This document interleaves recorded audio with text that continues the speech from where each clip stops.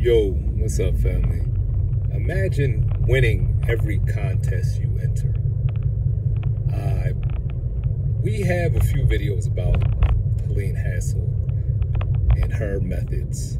If you're not aware of Helene, check out some of our past videos, and also I'll leave a link to one of her books in the description, and possibly one of the videos from, I believe it's Caroline, the lady that interviewed her, and another guy that interviewed her as well.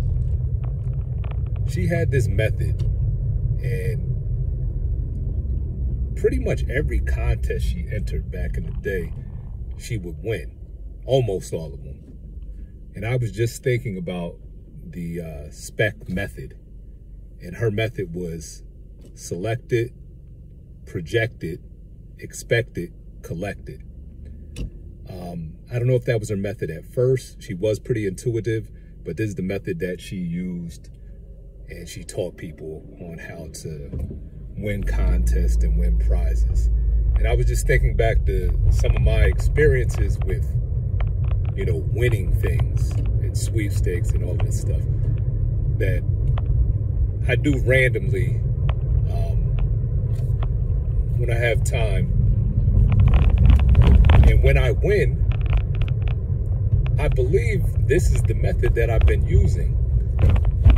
But outside of the selecting it, projecting it, and expecting it, there's a period before collection that, you know, I actually forget it, literally forget it.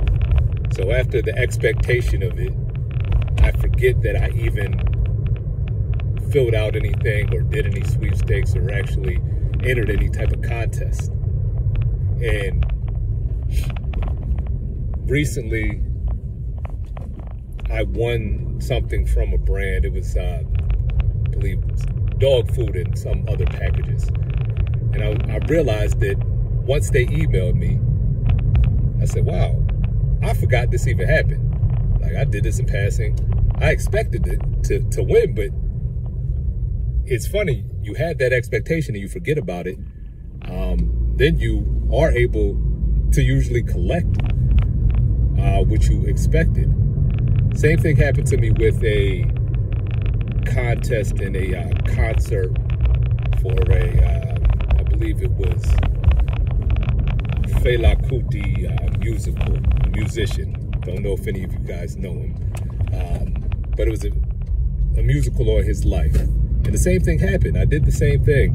And it was unexpected by the time I was able to collect the winnings. But I expected to win, but I forgot about it. So whatever you're doing, say it, your manifestations, playing the lotto, entering contests, I want you to look into the spec method and look into Helene, because she used many of the law of assumption principles that we talk about here on this channel. And I know that they're not only helpful, but effective. So check it out, give it a try, and get back to us.